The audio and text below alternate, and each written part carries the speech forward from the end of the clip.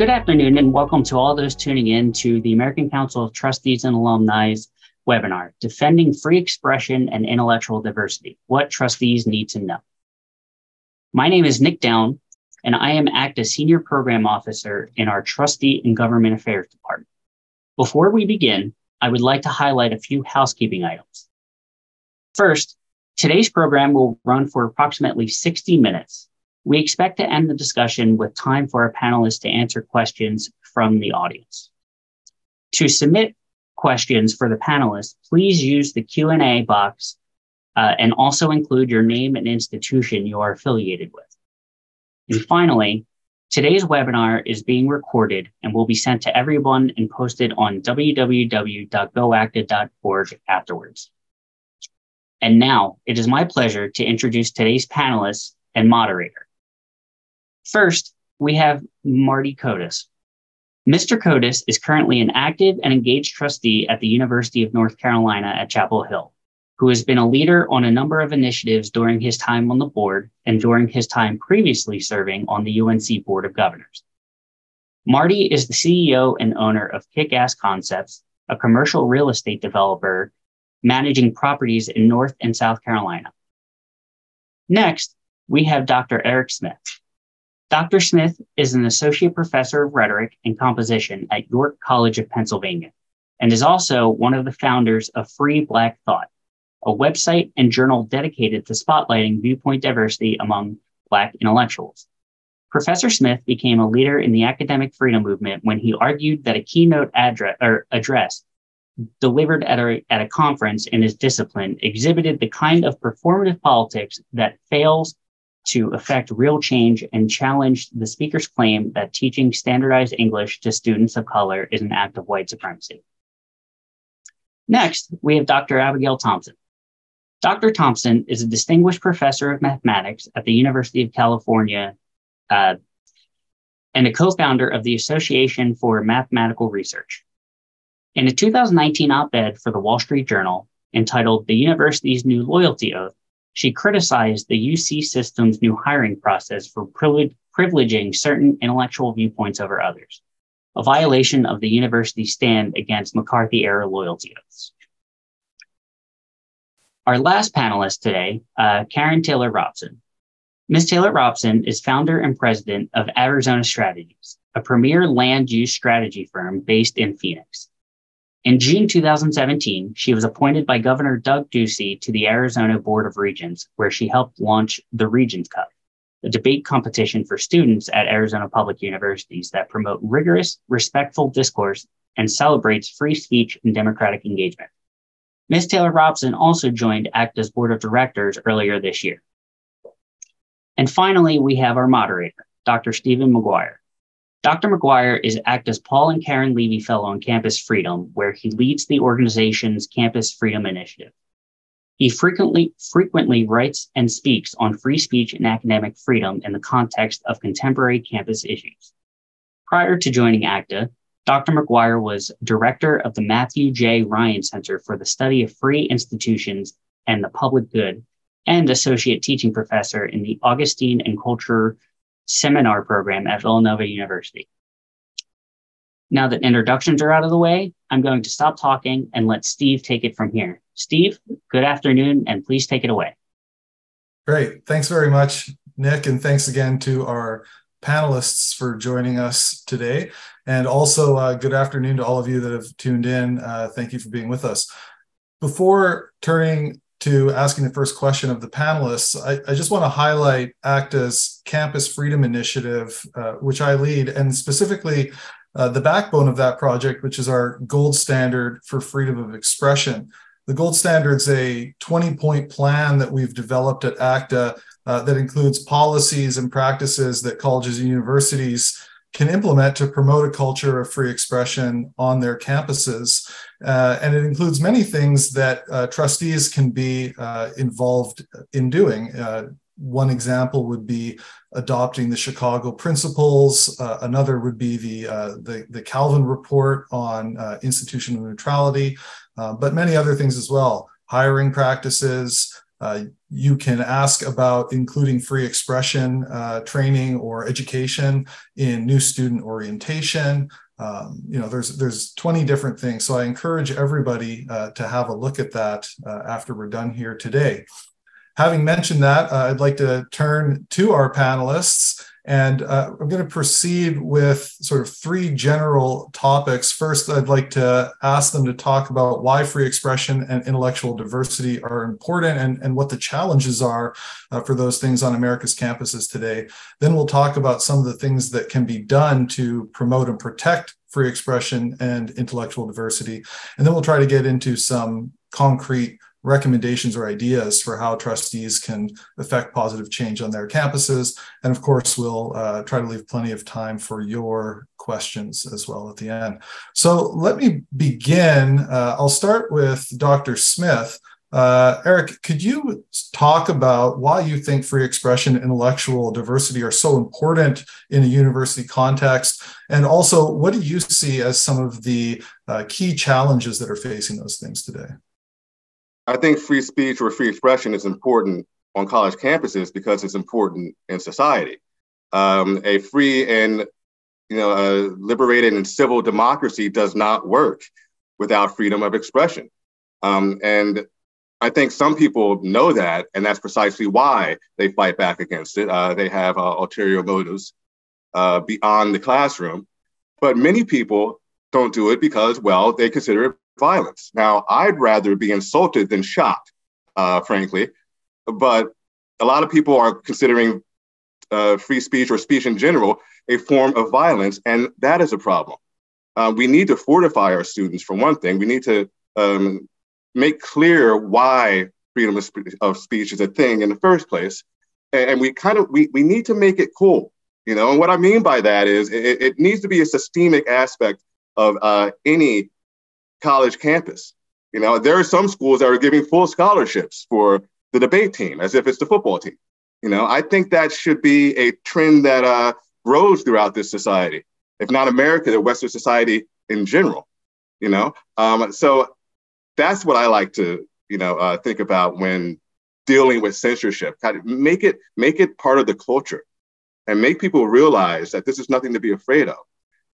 A lot of people run from argument because they're afraid of losing the argument. They're not afraid of argument itself. Give them those tools. Give them rhetorical skills that instill what's called defensive confidence. The confidence to go into an argument knowing that you have the skills, the tools to back up your claim.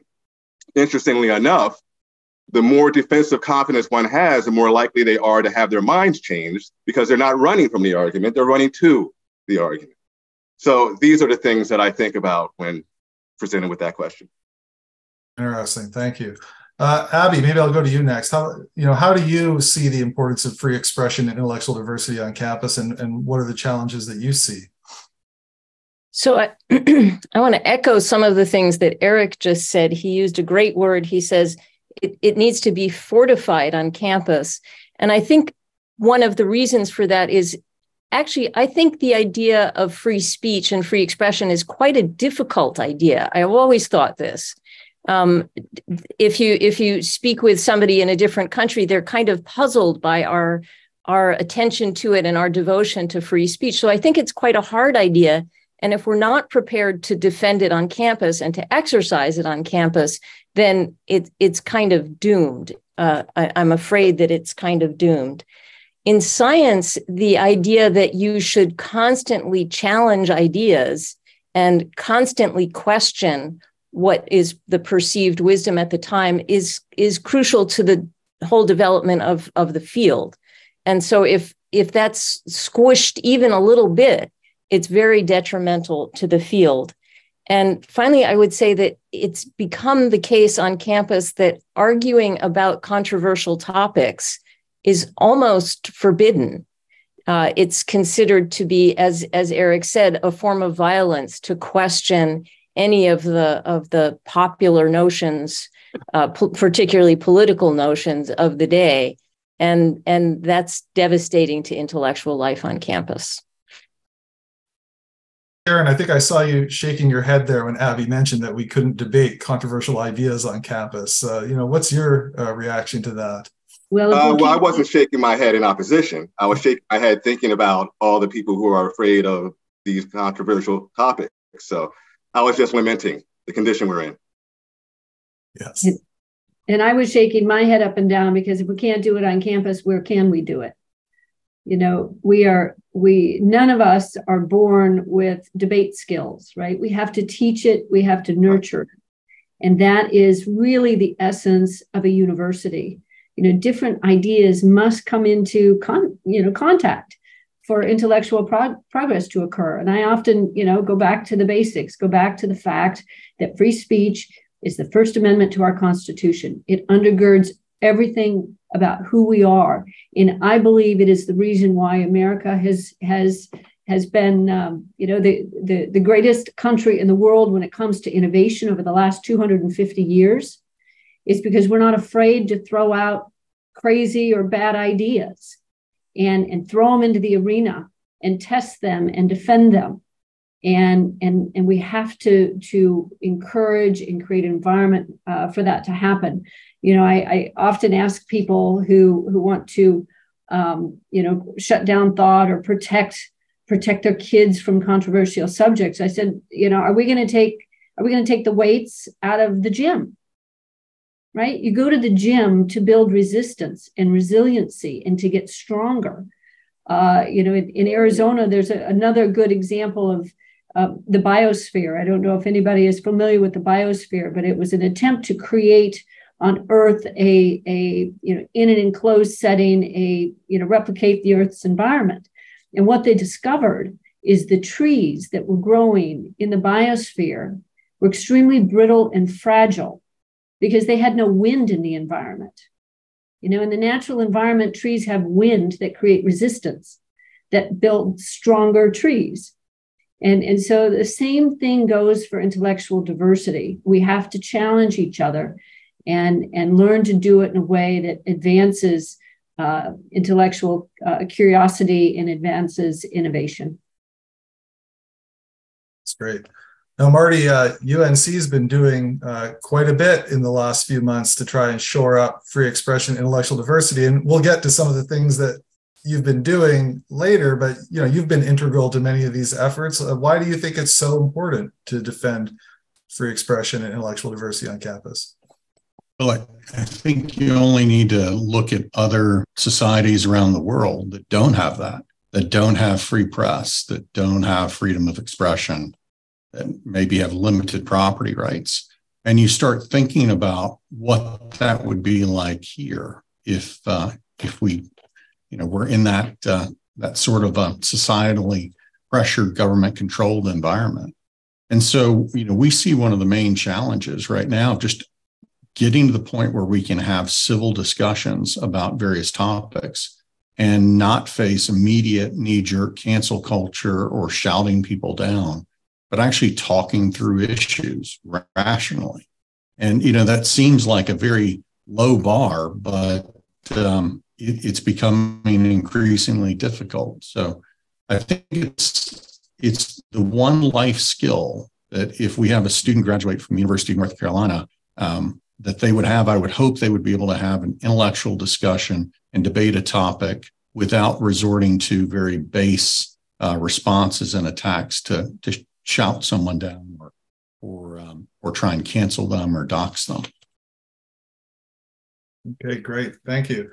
So let's move on to talk about what are some things that trustees can do to try and improve the conditions on college campuses. And Karrin, maybe I'll start with you and ask, what are some of the things that come to mind as being at the top of the list that you think boards of trustees could do to send the message that free expression and intellectual diversity are important on a campus and that they'll be protected? Well, there's any number of ways to skin the cat, so to speak. And when I was appointed to the Arizona Board of Regents, we only have 3 public universities in Arizona. which is relatively unusual. But only one of our universities had a green rating from fire, for example. And as a new member of the board, I had to do my research and figure out what fire was and what they were about and what their rating system was about. But I quickly learned, and then I made it a point to work with the other universities and say, why don't you have a green rating? And so before the end of my tenure on the board, all three of our universities achieved a green rating. And while that's not the end all be all, it got people thinking, and they knew that I, as a member of the board, took this seriously and was very committed to making sure that we, create an environment and express commitment to free speech. That being, and I'm very proud to say we're the only state in the nation where all of our public universities have a green rating. But that's only the beginning, right? That's a metric that, it's constant vigilance by members of boards of trustees to make sure that the universities are actually adhering to the commitments that they have expressed. And I can tell you, as a member of the board, and even now as a former member of the board, our work is never ever done, because there are forces at play within the academic environment that simply don't want to see freedom of expression and intellectual diversity. And so it's just a constant battle. But things like fire, and Steve has also mentioned a couple of other things as well. The adoption of the Chicago principles, which has become pretty standard in order to get your green fire rating, but it's not the only way. And another thing that I think is something that trustees can encourage is robust efforts at new student orientation, freshman orientation. When the students arrive on campus, it is the time to have a level set on what the expectations of the institution are, what the expectations of the Board of Trustees are when it comes to civil discourse. A lot of kids are coming out of high school settings where, in those settings as well, they're not encouraged to speak up or to speak freely or to have diversity of thought. But if, as members of the Board of Trustees, we can make sure that that's a requirement, that the students arrive knowing that the expectation is free and open debate, and that diversity of ideas and opinions are welcome. I think we would see transformational change in our students if they knew walking in the door that not only was it acceptable, but it was expected, in the classroom. So that's something that I think, and I have a whole list, but I'll stop with those two items. Erec, maybe let me ask you about that idea of having students learn something about free expression or civil dialogue, even as part of their new student orientation. Having been a faculty member previously myself, I think that would potentially be a valuable preparation for the students to have. And I know, looking at orientation programs as they exist now, they often don't include that sort of thing, but it does seem like it could potentially be an important way to communicate the values and the expectations of the school. But what do you think? Well, I think there's a difference between having a policy like the Chicago Statement and having the spirit of the Chicago Statement throughout the college. I think the latter is the one that is missing and that we need to deal with. Orientation is great. It's a great place to do this, but it has to keep going after the orientation. Like I said earlier, it has to be systemic, right? The students have to, I'll say this, the saying, calm seas don't make good sailors, right? Each college has to be a rough sea. That should be what we're striving for. There should be the perfect storm, on every college campus, right? To give them the opportunities to see for themselves that a challenge is not necessarily something to run away from. It can be something to run toward. It can be something that can enhance innovation. It can be something that can open one's mind in ways that it wouldn't have been open otherwise.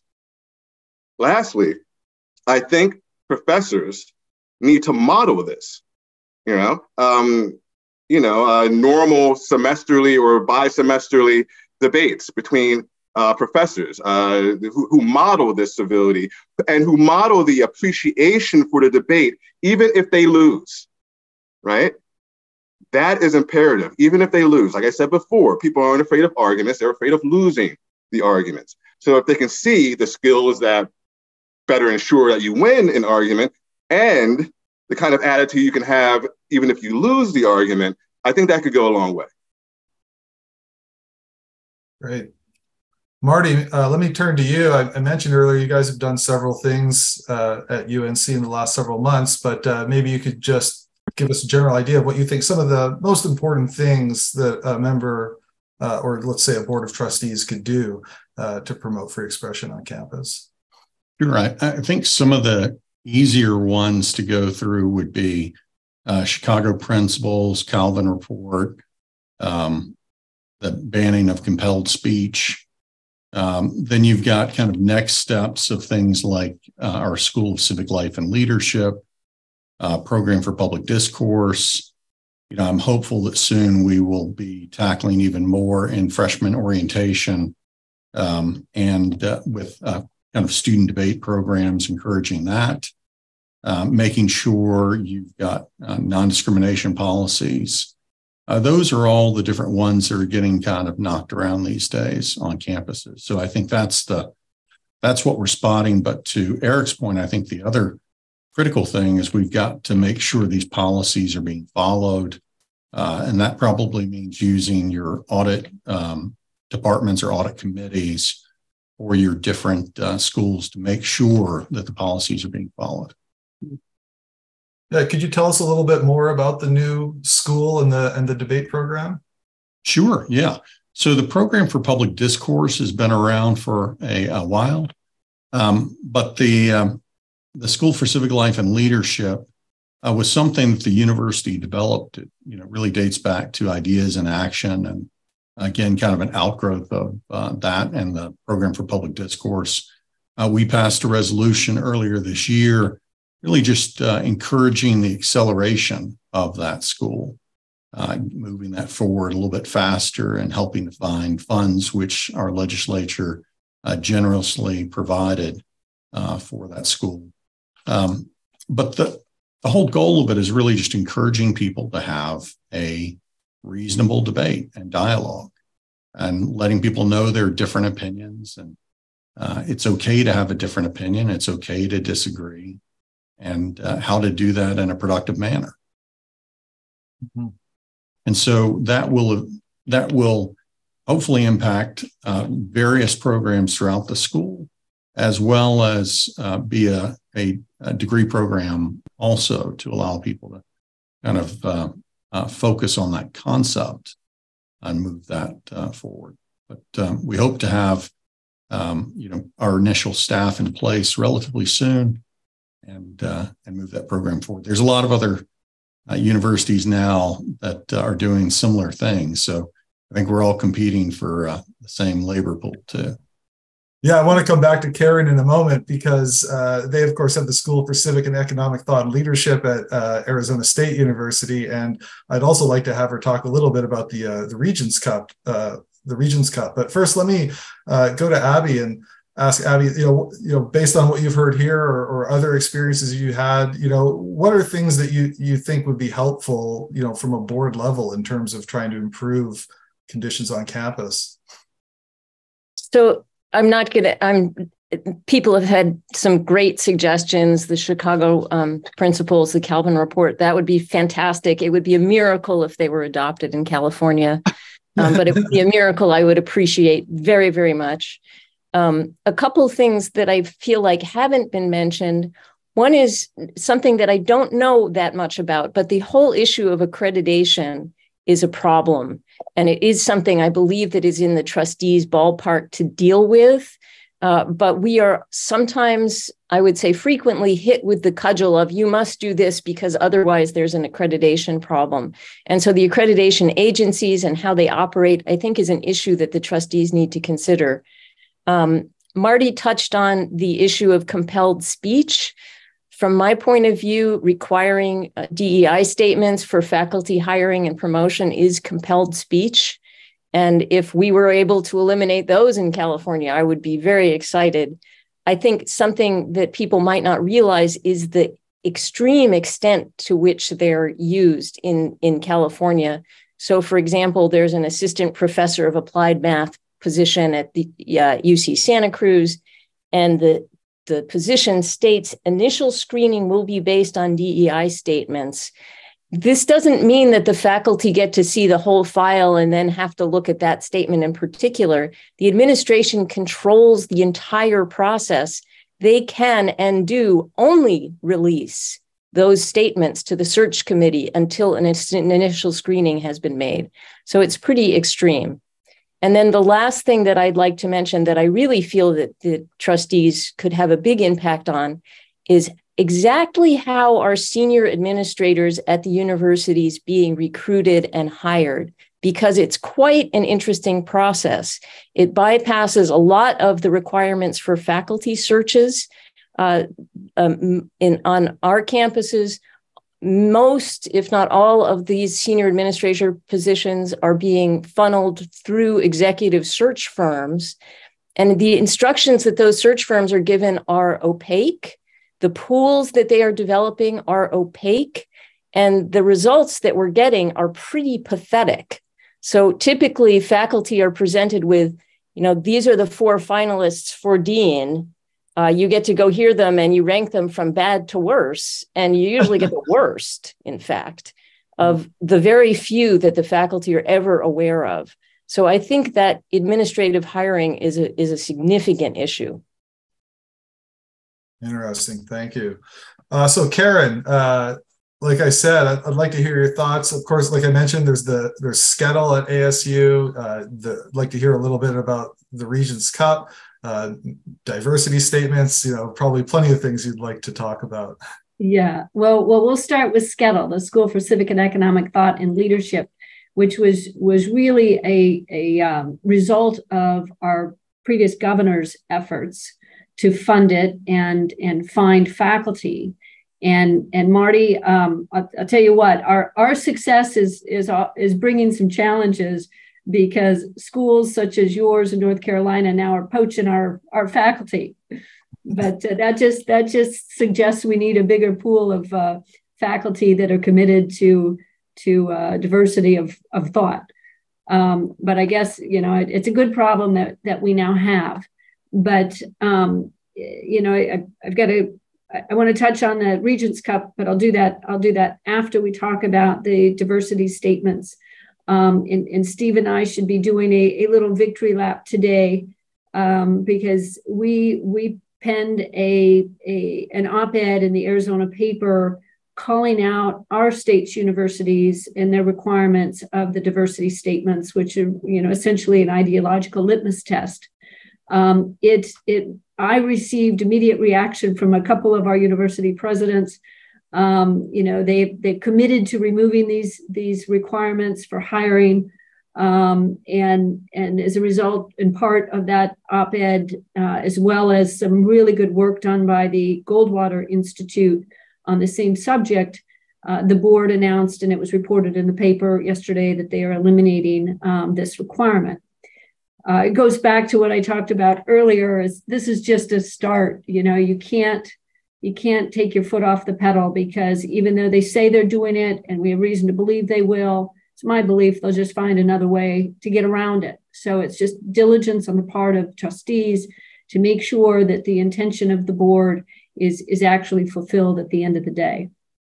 So it's our work is never done, but don't despair as trustees. You just have to keep at it, keep going forward. And depending on your university's presidents, I have found, at least in my experience, that the presidents and the faculty are are not always on the same page. And I believe that there are presidents out there that they're swimming with alligators, so to speak, every day. And so the trustees can play a unique role in, I don't know how else to put this, but providing some cover for the presidents, where, the board, if they're clear in their intentions on free speech, the diversity statements, or whatever, if we're clear, the president's jobs depend on them following our lead. And so you give them the cover, so to speak, to tell the faculty and really have an impact on hiring decisions and what takes place in the classroom. And I think that's a critical role for trustees to play. So Steve also mentioned the Regents Cup. When I was first appointed to the Board of Regents, I was drinking from the fire hose because it was not something I had anticipated, and discovered pretty quickly that we have a problem when it comes to free speech and civil discourse on our campuses. And Arizona State University is the largest university in the country. And so I said, okay, while it's not perfect, ASU is doing pretty well. And so we have a responsibility and an opportunity to model not only for Arizona, but model for the nation what good, robust debate looks like. And so in Arizona, we have in football the Territorial Cup, which is one of the oldest football rivalries in the nation. And so I said, okay, much like the Territorial Cup is, I want a debate competition among our 3 universities. We'll call it the Regents Cup. Each university will gather their best debaters. The students end up in a semester-long class where they get credit, and it culminates in the Regents Cup competition.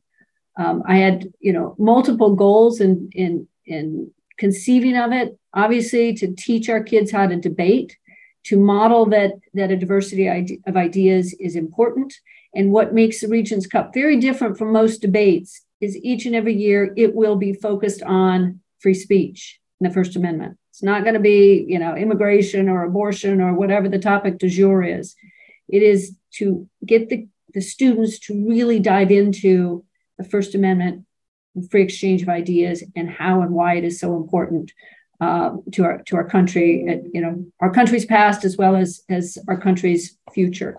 So it has grown each year. One of my ulterior motives was to pull the business community into it, as well as the elected officials. And so each year we've had members of our legislature, members of the judiciary, members of the business community, all pulled in as sponsors and judges, so that it brings them into the university, it creates stickiness and connectivity, and it's been very successful. So this year, we got the resources necessary to launch a national Regents Cup competition. And we anticipate in late 24 or the spring semester of 25 to have a national competition in DC. And the hope is to gather as many universities that would be interested and come together and celebrate free speech and celebrate the learned skills of our students, and just really promote civil discourse all around. So that was probably too long-winded, but no, it sounds fantastic. Thank you for sharing. Eric, I was going to say, as a rhetorician, this must sound like music to your ears. It's so meta, a debate about the benefits of debate. Mind blown. I love this idea. And don't forget about me when you're putting this together. I would love to help in any way. Awesome. Eric, let me ask you too about diversity statements, which have been mentioned a couple of times from a faculty perspective. At ACTA, this is one of the things we suggest in our gold standard, is that these sorts of ideological tests for getting hired as a faculty member be removed. But, one of the questions I hear from time to time is like, well, what's the big deal here? I mean, don't we want professors who are going to, say, create a welcoming environment in the classroom, right? Or you want to know that you're hiring people who aren't going to discriminate against people because of their background or their race or their sex or what have you. But from your perspective as a faculty member, what's sort of your evaluation of this idea of using diversity statements in hiring, or they're even sometimes used in the tenure and promotion process? The problem with diversity statements is the lack of diversity. There are many ways to create a comfortable environment and to respect difference and things like that. But typically, diversity statements are looking for one particular way of doing that.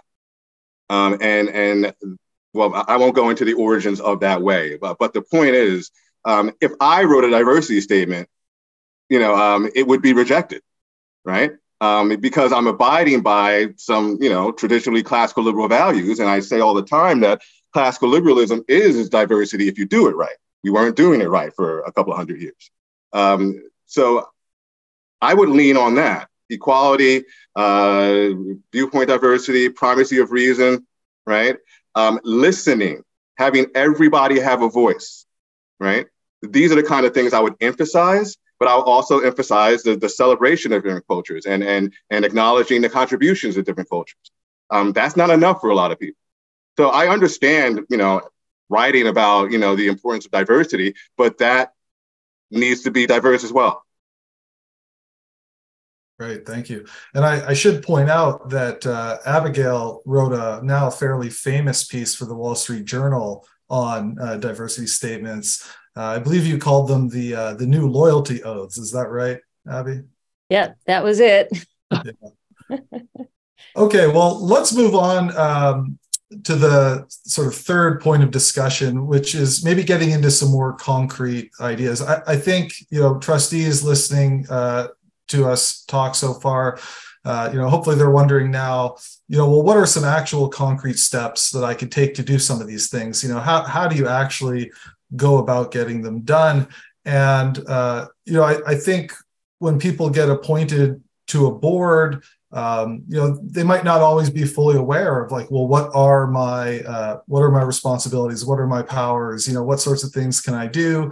And so, maybe Marty, we'll start with you. I believe you joined the UNC board in 2001. Is that correct? I joined the Board of Governors in 2013 and served there for 8 years, and then the Board of Trustees in 2021. Okay, good. So you were already a seasoned expert by the time you joined the Board of Trustees. Well, could you maybe by any means, there's a lot of information to take in. Sure, yeah. So could you maybe give us a couple of, maybe pick one thing or give us a couple of examples? How did you decide, or you and your other board members, how do you decide okay, here's something we should do something about, here's something we could do to maybe help with that? How do you concretely approach affecting some positive change on your campus? I think it's listening to the people of North Carolina and hearing what their concerns are. We forget sometimes that the university is owned by the people of the state. We're just, and our job is to provide the benefits of the university to those, to the people of the state. So listening to them, hearing concerns, and then identifying any problems that are out there and thinking of practical solutions. I can tell you it's been a great help working with ACTA and the Martin Center, both with a wealth of knowledge, a lot of different perspectives, and having a chance to get data from those groups as well as FIRE, and then start picking challenges or problems and trying to address them. We, on the free speech front, like I said, we tackled that with the Chicago principles. We dealt with institutional neutrality with the Calvin statement.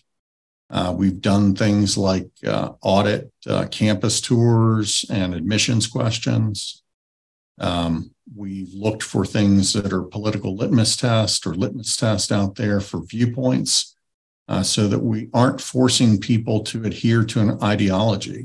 We don't want to see a return to the McCarthy era, and and I don't want to enforce my conservative views, let's say, on someone else either. So I think that's, whenever you're thinking about free speech or controls or government control, I just think you have to imagine giving that control to your enemy, or your,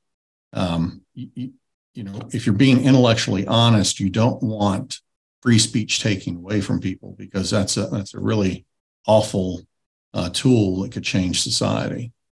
We're just kind of working through different topics that come up and different issues, in addition to things like working on the finances of the university and how programs are funded, and discussions about class schedules and athletics and everything else. So this is just one part of what we're discussing on a regular basis.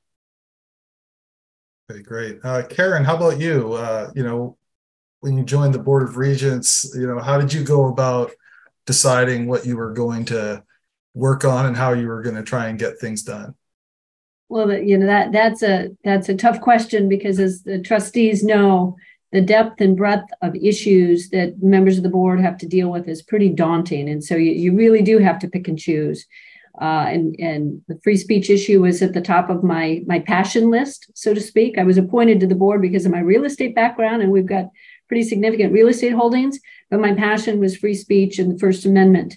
And part and parcel of that led me to a review of our general education requirements.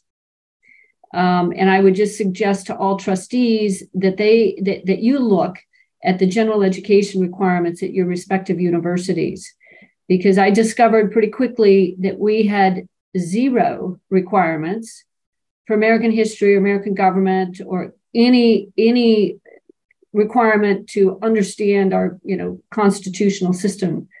That's changed. It took us a couple of years and a lot of iterations, but that's now a requirement. And I believe having some understanding of our constitutional republic and the First Amendment in the context of that is critical. And I was shocked to learn that our universities didn't have that requirement. And so I would assume that many other trustees may be shocked to learn that as well. And so I would encourage everybody, as a starting point to look there. And then, of course, we've talked about a lot of these things already, from the Chicago Principles to the Calvin Report, or maybe adopting a policy on institutional neutrality, dealing with, actionable issues in orientation to require certain things to be outcomes of the orientation, even going so far as, I think it was at Princeton, Keith Whittington wrote a book called Speak Freely that was then required reading for every freshman coming in the door. And so there's any number of things that a trustee can do to ensure that when these students walk in the door, they understand that they're going to learn about a lot of things that they might not agree with, but they're going to end up walking out the door with the skills that they need to compete and succeed in a society that should value a diversity of ideas. But it starts with the trustees. If we don't do it, who's going to do it? And so, step up, stand up, and like Marty did at North Carolina, and I'm sure others, listening in have already done, but just stand up and do it. You have to. That's our job. Thanks. Yeah. One thing I wanted to go back to too, Abby had raised the issue of accreditation and how, the requirements of accreditors can be used as a sort of a reason to compel faculty, I guess, to do certain kinds of things or to go along with certain kinds of things. Is that right, Abby? Yeah, we must do hiring this way, or we are risking blah. That's with respect to accreditors. Can I go back to, I would like to go back to something Erec said at the beginning when freshman orientation, including free speech, was raised, which I think is a fantastic idea. But he said something like, great idea, but we need that spirit throughout the university. It's not enough just to have a freshman, we need the spirit. And from my point of view, the difficulty with exactly that, getting the spirit through the university, is that university leadership, at least in California, is in lockstep, essentially opposed to everything that we've been discussing. So their devotion to diversity just displays absolute conformity, and they don't like it. If you use the word intellectual diversity here in a diversity statement, for example, that would basically get it thrown out. So I think the issue of what university leadership is doing, and I don't mean the trustees here, I mean the senior administrators, the presidents, the chancellors, and how they are achieving this astonishing conformity is something that the trustees really need to start looking at. Erec, I think I saw you raising your hand there. I just have a question. With the administrators who are running the show, for whose sake are they doing it? When they talk about diversity and conformity and things like that, who are they benefiting? Who are they saving? They're benefiting themselves primarily. I think the way senior administrators work at the moment is they go to a place as a vice provost for 5 years. They make a lot of nice noises, and then they move on to some other university, which they then trash. But it has nothing to do with I believe, I don't, they had to say these things in order to get the position that they have in the first place, right? So somehow there's a screening process which is ensuring this incredible political conformity of senior administrators. They would like you to think that these are intellectual giants and they have all independently come up with these incredible ideas. So all of the chancellors and the president of the University of California filed an amicus brief in the Harvard case. Harvard case has nothing to do with California, actually, because we have Prop 209. But they were all pro-Harvard for that case.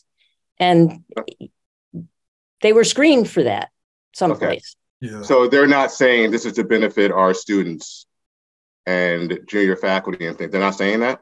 That is what they're saying. That's what they're saying. Okay. That is what they're saying. Yes. Tell them that they are hurting every Black kid with this, because they are basically educating them in a biodome so that when they leave, they'll be brittle, and blow over. And if they disagree with that, tell them to go buy their white hoods. Okay, that's great. Marty, I just want to go back to you. We've got lots of questions and we need to get those, but just very quickly before we do, I think there are important roles that trustees can play in terms of hiring senior administrators, especially university presidents, and setting the terms for, what sorts of qualifications are you looking for, and that sort of thing, as well as, Board of Trustees are in a position potentially to deal with accreditation issues as well. And I think you've had some experience with some of these things at UNC. Could you maybe just briefly, give us your thoughts on these two issues that Abby in particular has raised today? Yeah, I think we're increasingly seeing accrediting bodies that people are using that as a weapon to advocate for a position they'd like the university to take. And so there's always this threat. Sometimes it's, people calling in airstrikes on their own position, I think, with this approach, because you will see people complain to an accreditor trying to threaten the accreditation of the university just because they want what they want done. And we've pushed back on that. We pushed back at the federal level. Congresswoman Virginia Foxx has been very vocal on that issue. We pushed back at that directly. And, I've spoken with accreditors before myself and had discussions. And I think that, it's not always the accreditors here, it's the constituent institutions that are part of that accrediting body that then set these rules. So I would not necessarily blame the accrediting body administrators for some of these issues, but it's more the constituent institutions that are pushing for something. Okay, great. All right, well, we should probably open things up to Q&A at this point, and I'll hand it off to Nick to field the questions. Absolutely. So, Steve, you were absolutely right. We do have a lot of questions coming in, and we will do our best to get to all of them. So let's begin. And this is open to anybody. Can you offer any additional best practices to challenge those who appear to be opposed to open discourse?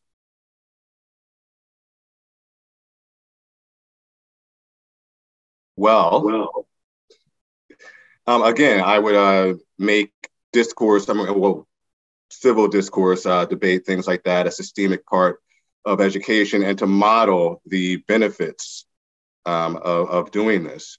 And to model or to show how it can fortify students, not just on campus, but when they leave campus and go out into the world and have to sell their ideas in the marketplace of ideas and things like that, to show them the general benefit of these kinds of activities.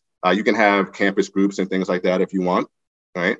You can have a debate series like I talked about before, but it has to be an explicitly embraced part of any campus. I'll just jump in. One of the models that I think we can all learn from and gain from is the Braver Angels debates. I don't know if how many trustees on the webinar are familiar, but Braver Angels is really growing a pretty large reach and coming onto college campuses and modeling civil discourse.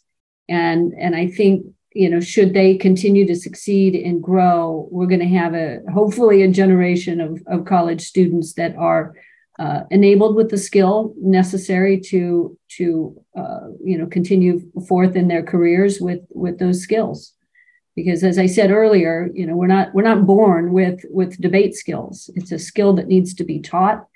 And Braver Angels offers a great platform for universities to use to help teach the students. Okay, these are great answers. Just again, we have a lot of questions, so I'm just going to move right on if that's okay. As a trustee who is apparently expected to be involved only nominally in the final steps of the tenure process, what can I do to protect intellectual diversity without micromanaging faculty promotion? So I would say, and I think this has arisen for across the country for various trustees, your nominal duties are real duties. And if there's an issue with a tenure appointment, I think you have to read your duties as they're written, and because they were put in there for a reason. And so I would encourage you to really look very carefully at these rubber stamps that you're expected to give out. And I do understand that essentially you are expected to give them out. I think for me, the greater concern is the rubber stamps for administrative appointments, as I've said, but take them seriously. I would wholeheartedly agree with that. I think the problem is, the Board of Trustees or Board of Governors over the years has been viewed as a rubber stamp, that the trustees are only there to just attend games and, be ceremonial and stamp an approval on everything. And when you start having discussion and debate on topics and you start questioning that, you will come under fire. But that's your job. And I would say if a trustee isn't willing to jump in and tackle the tough work, then they probably shouldn't be on the board. But in terms of tenure, I've been a longtime critic of the concept, just because we don't have too many lifetime appointments on day one of a job and other private sector industry. So I do think there's a need to look for alternatives to that concept. I definitely believe in protecting academic freedom and freedom of expression, but I think we can do that in other ways without necessarily handicapping the university and making it commit to a resource where there may not be demand for a particular class over time. Marty, I think that is well said. It is the job of a trustee not to rubber stamp, but rather to understand and take action where action is needed. And Steve, I might suggest a topic for a future webinar is on tenure, because the way to not micromanage it is to understand it in its, why do we have it? Why is it important? And why do we now see in many cases universities going to 1-year contracts and 2-year contracts? Because it allows the university then to eliminate a professor who doesn't conform to a particular ideology. So tenure is important, and I think trustees need to understand the good and the bad and the upside and the downside of how tenured positions or contract positions are used to almost institutionalize this conformity. Okay. Excuse me. Alrighty. So this one actually addresses a few of, this is actually a few questions in one. What would be a good alternative for university leadership to be cognizant of some of the difficulties which minority students, be they racial, ethnic, or religious minorities, may face without having to relent to critical race theory or other narratives and creating biodomes on these students by limiting speech? Is there a way that university leadership can be compassionate without being dogmatic? How could this be done? I said earlier, I use a term called defensive confidence.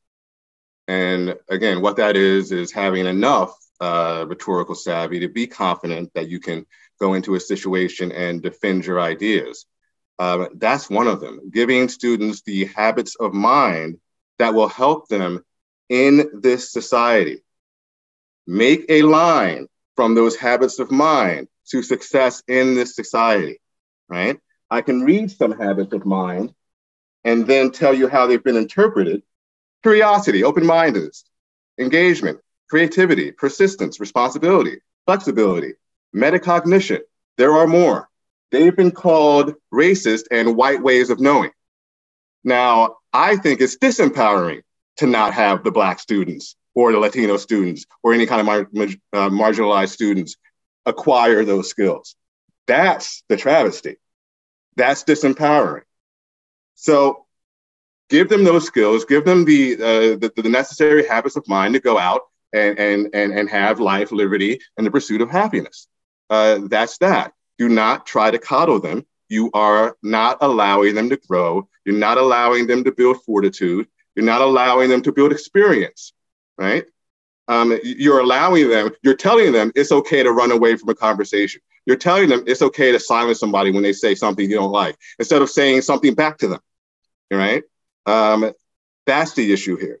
So this is kind of stifling the upward mobility of a lot of marginal groups. Okay, I think we have time for possibly one more question. Okay.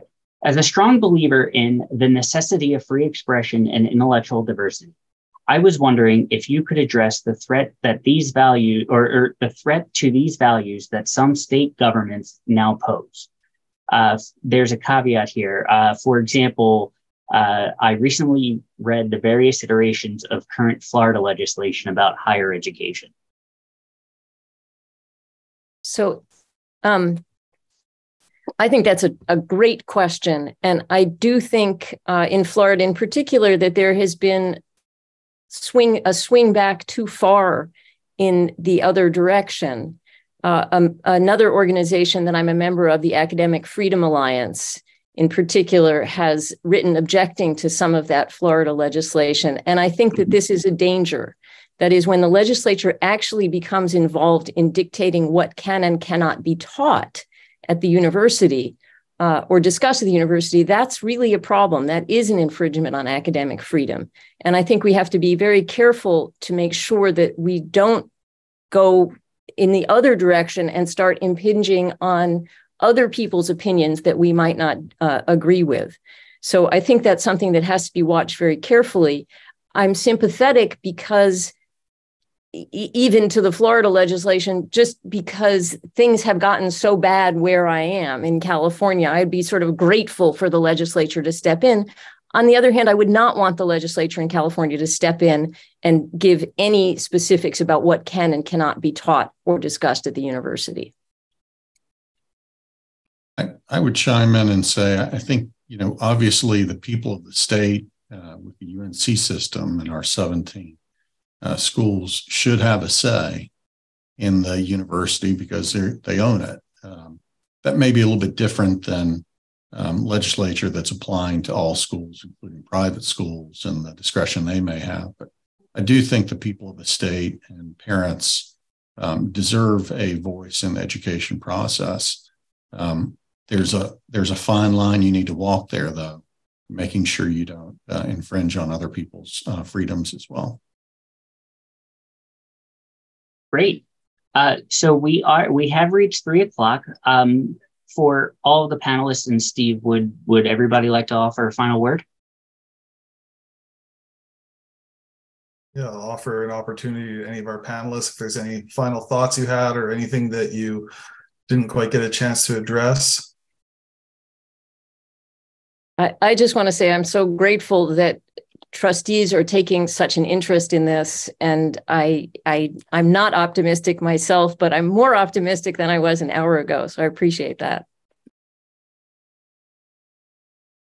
I think sometimes, being a trustee, it's a part-time role. It can be overwhelming, but, I would encourage all the trustees on here to keep plugging away, chip at it. Sometimes these things just take a while, and it'll take you a bit to get settled in, and you may voice an opinion and it may not be popular at that time, but, keep at it, and you can affect real change. And maybe I'll just close by adding that, of course, ACTA is here to work with trustees and to help trustees. And, we certainly have a wealth of resources and are happy to talk with trustees who are interested in improving the conditions for free expression and intellectual diversity on their campuses. Of course, you can consult the gold standard. We can provide, other resources, as well as, talk to you about examples of what others have done, like Karrin and Marty, but other trustees elsewhere. There are other people out there who are concerned about these things and doing things about them as well. So we're certainly happy to provide any help that we can, and help to improve free expression at our universities across the country. And thanks to all our panelists. This has been really insightful and hopefully really helpful to those of you who joined us in the audience today. Thank you to you also for listening in and for the questions. Thank you. Absolutely. Thank you, everyone.